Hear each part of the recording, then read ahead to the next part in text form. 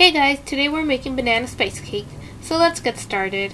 The materials that you'll need are a banana, a knife, 3 tablespoons of almond milk, a whole egg, 10 tablespoons of sugar, and 11 tablespoons of flour. You'll also need half a teaspoon of cardamom and half a teaspoon of cinnamon, which I don't have displayed over here, but it is off to the side. You'll also need a whisk, a spatula, 2 mixing bowls. Here I have one, but there's another stainless steel one over there. Beaters, a blender, and a sifter. So let's get started. So the first thing that you want to do is separate your egg from the yolk to the white over into your other little mixing bowl. Once you've got your eggs nice and separated from your white to your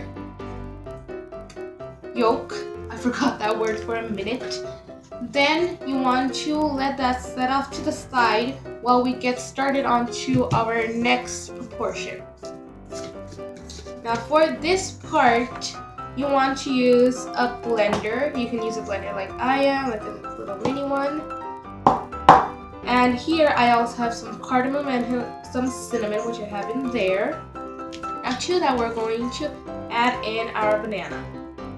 Now if you're young, don't try to attempt doing what I am doing right now, which is cutting in my hand. Don't try doing this if you're a young person. Have a parent guide you or have a parent help you while you're doing this. Then you just want to cut up your banana and put it into your little blender. And if you notice, we aren't using any oil or any type of butter substance in this recipe. That is because the bananas will give us enough moisture and the milk will make it nice. And to this, you want to add in your sugar. Now leave about 1 to 2 tablespoons of sugar behind for whipping that in. And then after you get it all nice and poured in and you don't have anything left behind, just go ahead and give it a big little whiskey.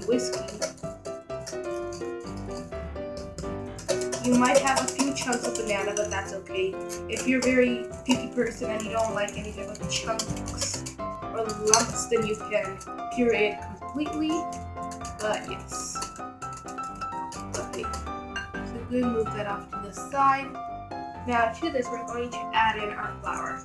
And we aren't using any leveling agent because we are actually using the egg white, the whipped egg white, as a leveling agent. We aren't using any type of baking powder, baking soda, nothing like that. Small amounts of egg white to it. Now this isn't stiff peak, so it might look a bit loose, but that is completely normal. Now if you're wondering about the video management today's video is actually made on my phone. So the video quality might not be quite as nice. Got it nice and all folded up like so. You want to bake this at 350 degrees for about 20 to 25 minutes or until a toothpick inserted in the center comes out clean. Or if you don't have a toothpick at home, then you can take a dried piece of spaghetti, stick it into the center. If it comes out clean, you know your batter or your cake at that point is. So once your cake is done baking, this is how it will look. If you ever recreate this at home, don't forget to send us a picture on Facebook, Twitter, Instagram. If you like this video, give it a thumbs up. And if you want more videos, subscribe to our channel. But other than that, see you next week. Goodbye.